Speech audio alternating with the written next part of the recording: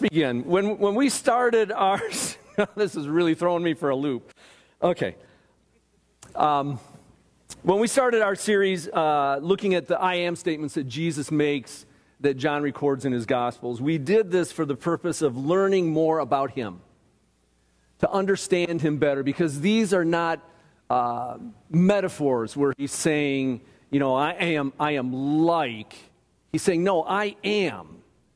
And he's taking the words that God used to identify himself to Moses when Moses was in the desert. And Moses says to this burning bush, who should I say has sent me to Egypt to tell them to let my people go? And he says, I am that I am. He's the ever-present one. He's the self-existent one. And so Jesus is identifying himself with the God of the Old Testament, if you will. He's identifying himself with the true and living God. And he's also giving us a better picture of what it means. I am, he says in chapter 6, verse 35, I am the bread of life. Meaning that he sustains us spiritually, both now and for life ever after. His next statement in John 8, verse 12, he says this, I am the light of the world. And what he wants us to understand and what we discovered is that when we follow Jesus, we don't walk in darkness. We don't walk in the darkness of this world, but we walk in the light of life. The third statement he makes, John covered last week, I am the door, John 10, verse 7. We're saved by entering Jesus' fold by faith. We receive life abundantly when we believe in him and enter into his fold and become one of his sheep. He is the door that is a place of protection and actually a place of entrance. This morning we're going to look at his fourth statement. I am the good shepherd. And so our title this morning is just that, the good shepherd. And we're going to look at it in three different parts. The shepherd, the flock, and the choice. So turn in your Bible or scroll on your device to John 10, 11, 18. John 10, 11, 18, and follow as I read, all right? John 10, we're picking up where Pastor John left off last week. John 10, verses 11 to 18. Here's what Jesus says. I am the good shepherd. The good shepherd lays down his life for the sheep. He was a hired hand and not a shepherd who does not own the sheep, sees the wolf coming and leaves the sheep and flees, and the wolf snatches them and scatters them. He flees because he is a hired hand and cares nothing for the sheep. I am the good shepherd. I know my own and my own know me, just as the Father knows me and I know the Father. And I lay down my life for the sheep. And I have other sheep that are not of this fold. I must bring them also, and they will listen to my voice. So there will be one flock, one shepherd. For this reason the Father loves me, because I lay down my life that I may take it up again. No one takes it up from me, but I lay it down of my own accord. I have authority to lay it down, and I have authority to take it up again. This charge I have received from my Father. Let's pray.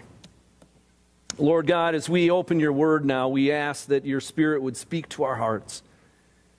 God, that we would hear your voice. And we ask this in Jesus' name. Amen. So here's what I want us to understand for this morning, all right? If you believe Jesus died for you and that he knows you completely, then follow his voice. If you believe Jesus died for you and that he knows you completely, then follow his voice. So let's look at verses 11 to 13, the shepherd. Starting with verse 11, Jesus picks up his instructions, his explanation of who he is, and we pick up where we left off last week. He goes on a different tack, though. He now picks up the idea of being the shepherd. He's no longer the door that keeps robbers out and provides abundant life within for those who believe. Now he is the shepherd. So in verse 11, he makes this very bold statement, I am the good shepherd. And he identifies himself as the good shepherd, and then by extension, we are his sheep. As we read the statement, the question arises, how is he the good shepherd? How is he a shepherd that is good? What does that mean? And the shepherd's good because he lays down his life for the sheep. The preposition for here points to an activity that's done for another person. In this case, the activity is dying for that other person. The shepherd is intentional in laying down his life for the benefit of the sheep. He says he's a good shepherd who lays down his life for a sheep. That's you and me. Jesus died for you. That's the thing that we have to grip right at the beginning. He died for us. The good shepherd does that. Now, Jesus' death is not meant to be an example of ultimate love. We're not to look at Jesus' death on the cross and go, oh, well, that gives me a picture of what ultimate love looks like. No, it's not a picture. Nor is his death meant to be something to inspire us. Well, I just keep thinking about his death, and that inspires me to be a better person. That's not why he died. It wasn't to be an inspiration. It wasn't because he's an example of some kind of ultimate love. No, Jesus' death was out of necessity. It was out of necessity. The sheep were in danger. We were in danger of being eternally separated from God by our sin. We were in danger, so the shepherd intentionally laid down his life to save his sheep. He made a choice. His death is a sacrifice, and it pays for our sin. Your sin and mine. His death is not some mythical picture of sacrificial love that some professor at Pick a University is going to write some white paper on about mythology and how Christ fits into this mythology of sacrificial love. No, his death was a real death which removed the enmity, the hostility that existed between us and God. It was a real death, not some kind of picturesque thing. It was not only a sacrifice, but a substitutionary death as well. His life for ours. That brings it a little more home, makes it a little more personal. His death, his life for ours. Jesus died in our place, a life for a life. We couldn't die, we couldn't pay for, we couldn't somehow come together with a good enough life to pay for our sin. Jesus had to die because we would have died. And he chose to die for us, to pay for our sin. This is the only way to atone for the sin of mankind. It's the only way. This was the only way for God to offer forgiveness to a sinful and broken people. See, we don't think of ourselves as sinful and broken, but we are by God's standards. We're not holy, we're not righteous. We were born in sin, and that's what we do by nature. That's our default activity, is to sin. There was no goodness in us. There was no reason for Jesus to die for us other than the fact that God loved us. We have nothing in us worth loving. But God loved us because of who he is. And Jesus died for us because of who he is. His death broke the grip of sin, and it brings repair to what's broken in us. To fill out this picture of himself as the good shepherd, Jesus explains how the shepherd is different from the hired hand. See, the hired hand doesn't have a relationship with the sheep because he doesn't own them.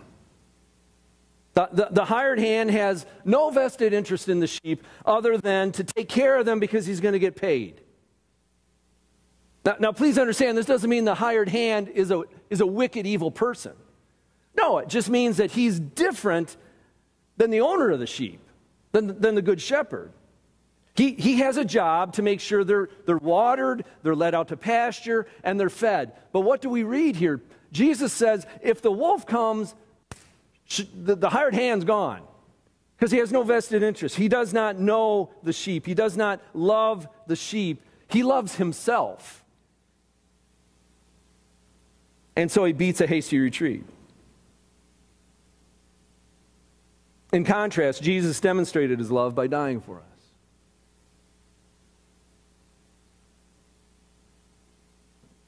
We know Jesus is talking about himself in these verses because he tells us he is the good shepherd. Earlier in John 10, 1-10, Jesus had his sights set on the Pharisees and those who came before him and the wickedness of them. In this instance, Jesus is using the wolf and the hired hand more as an antithesis, more as some way to highlight his identity as the good shepherd. The natural connection to Psalm 23 begins to take place. When we think of God as our shepherd, the Lord is my shepherd, I shall not want. He leads me beside quiet waters. He leads me to pasture. When I walk through the valley of shadow of death, he is there. God is always portraying himself in this manner. It's quite often that he is the shepherd, and Jesus is saying, I am the good shepherd. I will lead you out to pasture. Pastor John talked about that last week. I will lead you into an abundant life. I will lead you through life. Jesus is now saying, I'm the good shepherd, and I give my life for you because I care for you, because I am the good shepherd. Verses 14-16 talk about the flock. Talks about us. He repeats his I am statement in verse 14, and he begins to explain his relationship with the sheep. Right? He says, Jesus knows his own, and his own know him. That's what he says basically. Jesus knows his own, and his own know him. His sheep know him. They know his voice. They know his character. They have a special knowledge of him. They know him instinctively. That's what know means. The word know means. So unlike the hired hand, right, who knows each sheep possibly because I should have this many, and he may know a couple of them because for some reason they've made this connection, Jesus knows each of the sheep instinctively. And the sheep know him. They know his character. This word know is a present tense, meaning it's continuous and it's timeless. The hired hand might recognize a few, but Jesus knows his sheep. He knows you. My friend Larry is a dairy farmer. And if you've ever been around a shepherd, or in this case a dairy farmer, they know their animals. Larry had tags on their ears with numbers, but they each had a name. And when it came time to milking time, he would whisper in their ear and he'd kiss them on the nose, and he made sure they were all being taken care of as he hooked them up to the milker. He knew his cows. And his cows knew him. When it was time for milking and he would call them, they'd start coming because they could hear Larry's voice and they knew Larry's voice. And they trusted Larry's voice. They knew his character. They knew they might get something extra, if nothing else, a scratch behind the ears or something whispered in their ear, maybe a kiss on the nose. He knew his cows by name and they knew his voice. He cares for his cows. Jesus knows us. He cares for us. Think about this perspective from the cow's perspective in Larry's case, or as sheep in our relationship to Jesus. Jesus says his sheep know him in the same way he knows the sheep. In a very intimate way, in a deep way. They know the shepherd personally. They know his character. They know his heart, and they know his mind. The relationship between sheep and shepherd is a dynamic one. We know Jesus. That's the goal in our life. This ever-growing personal relationship with Jesus. Which prompts the question, how well do we know him right now? How well do you know Jesus right now? We can never know him fully. I'll give you that. He's infinite. We're finite. But how well do you know him? Do you know him better now than you did last year? Do you know him better now than you did last month? See, this is why we're looking at these I am statements, so that we can better understand who Jesus is, so we can better walk with him through our life and find in him what we need. A Savior, a shepherd, someone who's going to walk with us and lead us in the light and not in the dark. See, if you believe Jesus died for you and that he knows you completely, then follow his voice, like a good sheep would. Jesus continues explaining the depth of his knowledge as he compares it to the relationship between he and the Father. The Father and the Son know each other personally. They know each other totally and trust each other completely. It's part of that cosmic dance, if you will, of the Trinity, where each is their own person, each is God, and yet there's only one God. And so there's this cosmic kind of union that takes place, and the Father knows the Son, and the Son knows the Father, and they know each other completely, and they trust each other completely. And it's this confidence in the Father that allows the Son to lay down his life for the sheep. Because he understands. This level of intimacy is really incomprehensible for us. It kind of blows our finite mind. It's that little emoji where the head's going up and everything's coming out. That's what happens when we start to grasp the Trinity, when we try to understand what it is that Jesus and the Father have together. But it's something we can strive to maybe bring down into this world, that Jesus understands the Father the same way he understands us. He knows us that completely. It's the same relationship, if you will. He says, I know you the same way I know the Father. He knows us inside and out. He knows us better than we know ourselves. We know Jesus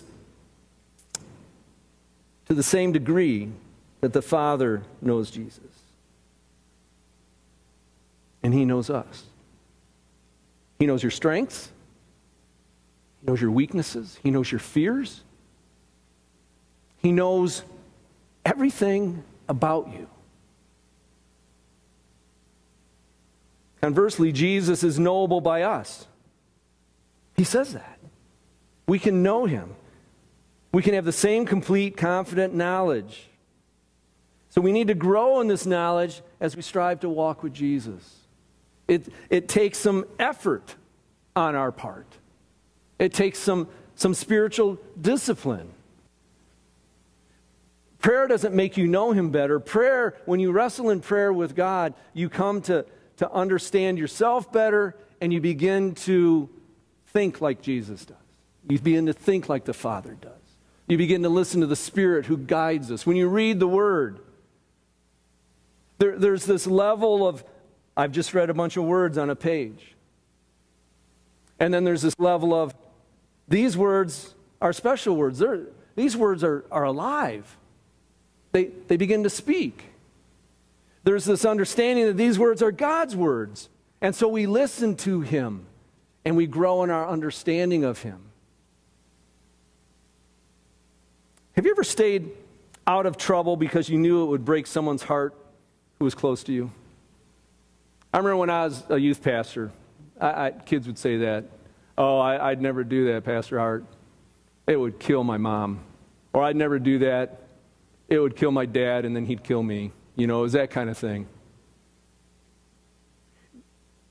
Maybe you didn't want to hurt your folks. Maybe you didn't want to hurt a coach, maybe a teacher or a youth worker, because you were convinced you would crush them.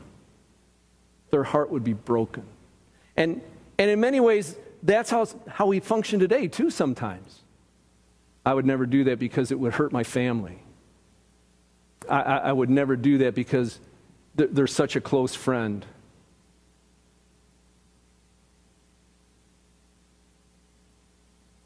If your sin's capable of crushing someone close to you, imagine what it does to Jesus, who laid down his life for you, who knows you in and out,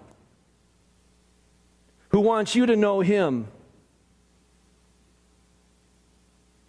And yet we choose to sin. I mean, consider this level of knowledge the next time you're contemplating sinning, because we do. We think about it. It may be a quick thought. It may be a little longer thought. And it may be an afterthought. But think about that the next time. Let's be honest. When we sin, we're caring more about ourselves than we are about Jesus. And when we sin, we hurt him. Because he intentionally laid down his life for us that we could be free of the power of sin. We could be free of the fear of death.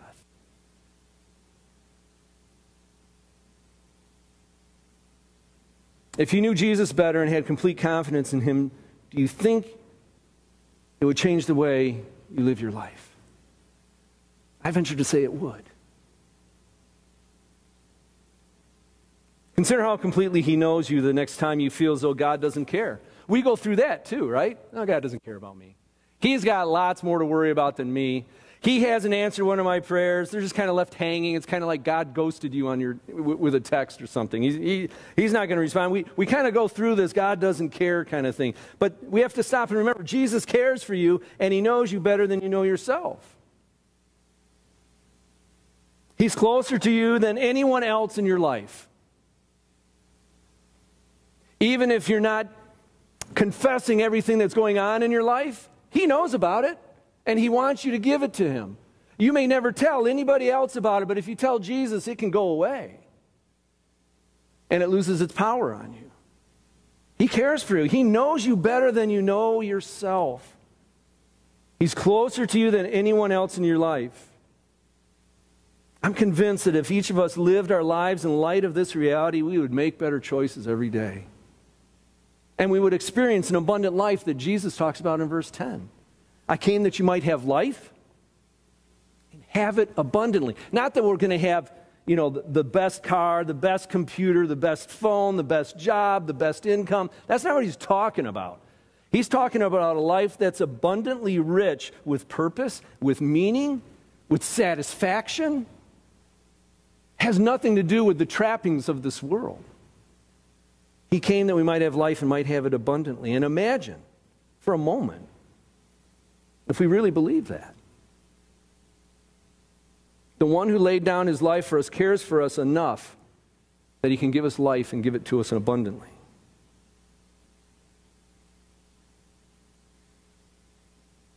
Jesus cares for you, and he knows you better than you know yourself.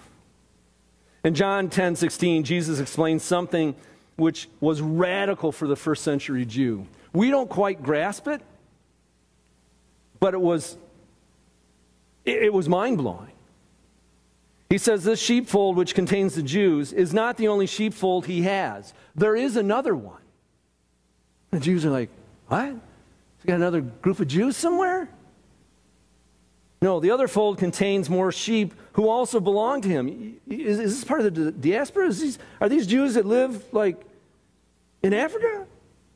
They live in the northern reaches of the Roman Empire? What's he talking? This other sheepfold refers to the Gentiles, and that's mind-blowing for them. This becomes a racial issue. Because in the Jewish world, and really biblically, there's only two races. There's a Jew and a Gentile. That's all you got.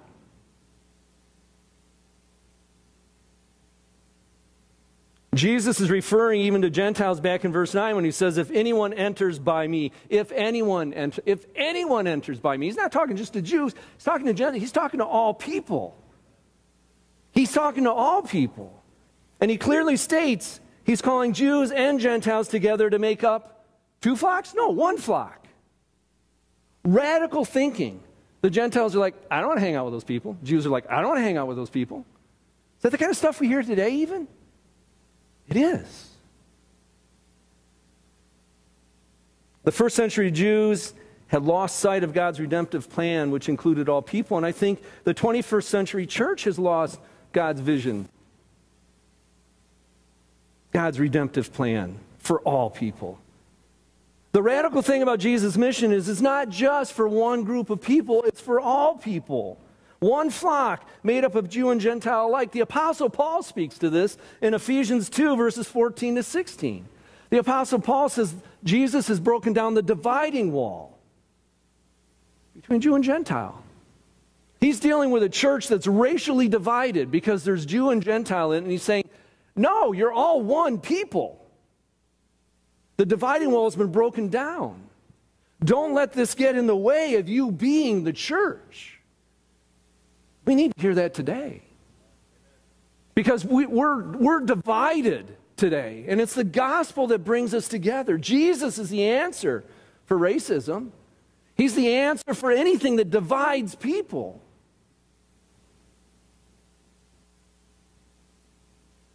Jesus is the shepherd over one flock of people. There's no us, them.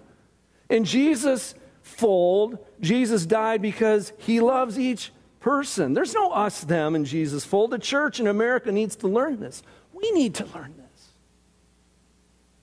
There's no room in the life of a believer for racial prejudice. One flock. We're all sinful. Every one of us. We all need a Savior. See, if you believe Jesus died for you and that he knows you completely, then follow his voice. Follow his voice, flock. Verses 17 and 18, the choice. The choice. Jesus now explains the love which the Father has for him. The Father loves because Jesus' sacrificial obedience to the will of the Father. Father loves because of Jesus' sacrificial obedience to the will of the Father. Jesus is not loved because God likes death. That's not the point. And it's not because the Father's love was a conditional thing. If you die on the cross, Jesus, I'll love you. No, that's not part of it. It's linked to his obedience to the Father. It's not conditional. It's part of this cosmic dance of the Father, the Son, and the Spirit as they exist together as one God. The Father's love, which is linked with Jesus' obedience, is part of the love from eternity past that defines the relationship of the Father, the Son, and the Holy Spirit. It is this love between the Father and Son which is the basis of love that God has for us, for a sinful people, and the reason for Jesus' sacrificial death. God so loved the world. That love comes out of who he is. Jesus' death on the cross, his love for us comes out of who God is. He's a God of love, but he's a God of judgment as well. He's a God of righteousness and holiness. He's a God of wrath.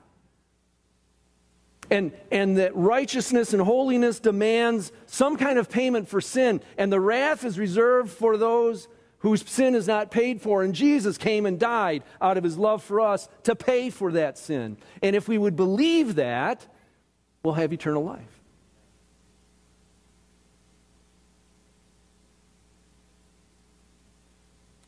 God's love for the world grows out of the love that we see in the Trinity.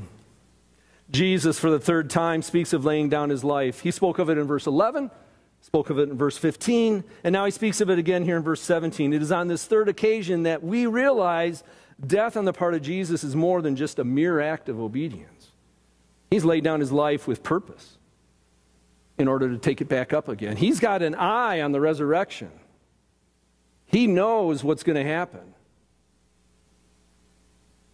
He's going to lay his life down again and pick it up again because he wants others to live.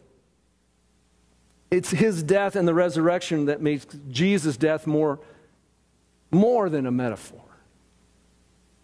Liberal scholars will say, well, you know, his death is kind of like this metaphor thing. Others will say, well, you know, it's part of this ancient myth. You know, you see it in all cultures. Others will say, oh, well, no, you know, it was just a mistake. No.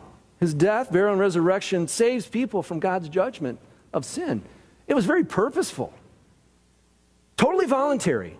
No one takes his life from him. He states that. No one is forcing Jesus to lay down his life. It's his own choice. Jesus is not a victim here. He's not a victim of the Jews. He wasn't framed and, oh, he's a victim and, oh, he was helpless in this. No.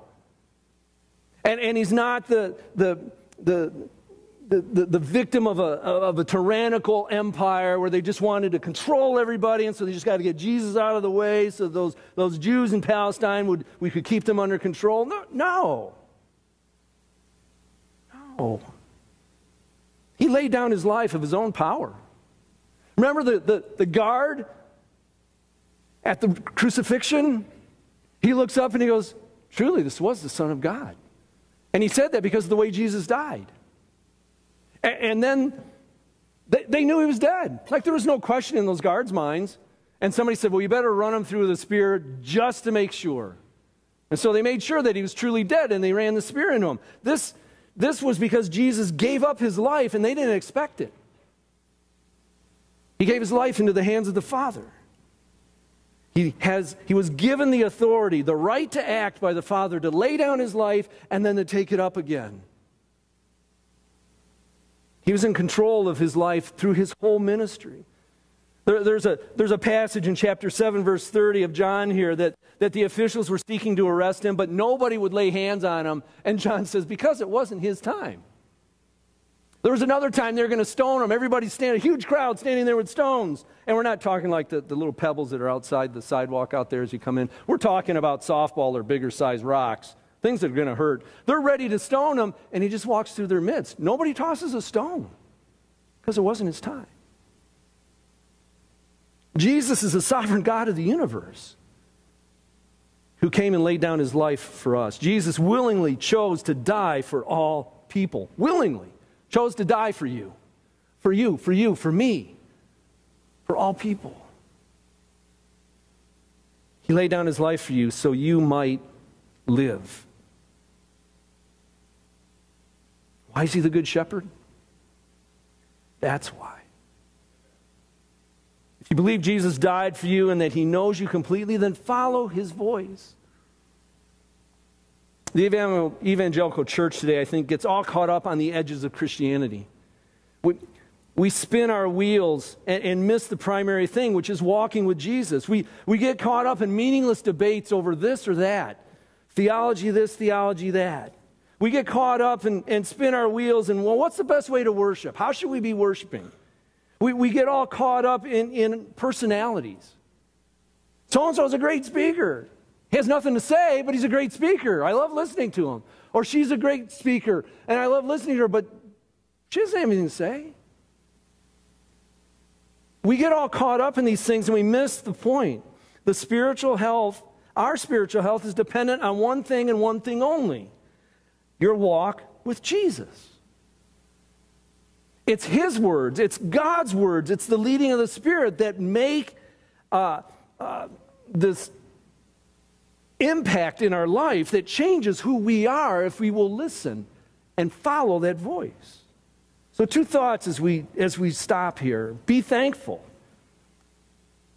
Be thankful. I think that's something that our culture is not so good at, is being thankful, having gratitude. Jesus is the good shepherd and died in your place. So develop the discipline of being thankful for him daily.